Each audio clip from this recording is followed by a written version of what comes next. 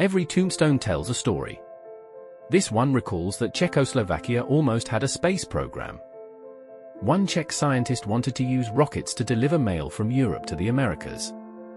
On March 2, 1930, Ludvík Očenášek launched 8 solid-fuel rockets just outside of Prague. One soared 2.5 kilometers. Another exploded on the ground. He is all but forgotten today, but throughout his career he made numerous inventions, including a parachute, a unicycle, and audio speakers. But success eluded him. What he is most remembered for now is tapping into German and Austrian Defense Ministry phone lines during World War I. His listening station was near what is now the Lithuanian embassy. He began experimenting in rocketry in the 1920s, which made him a true pioneer in the field. But his rocket experiments were ridiculed.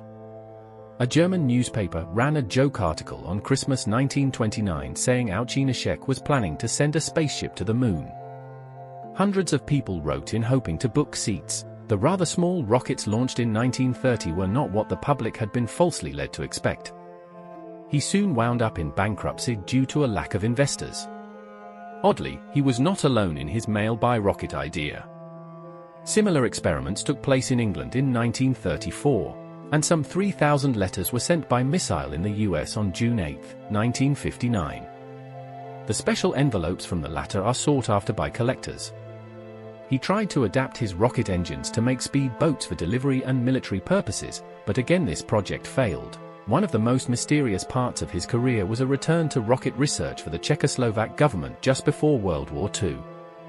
All that remains is a single photo of the occupying Germans wanted him to help them develop their rockets, but he refused. He also knew he was under close surveillance, so he was unable to help the resistance for most of the war. He did help to defend the Czechoslovak radio building in May 1945 and was injured at the age of 73. Očenášek died in 1949 at the age of 77, and is buried in Olszany cemeteries. His name is not listed on the map of famous occupants. His life story did not fit in with the agenda of the communist regime in the 1950s, so he was left out of Czechoslovak history books, which favored accounts of Soviet scientists when it came to anything space-related. Since 2005, an asteroid between Mars and Jupiter has been named after him. Thank you.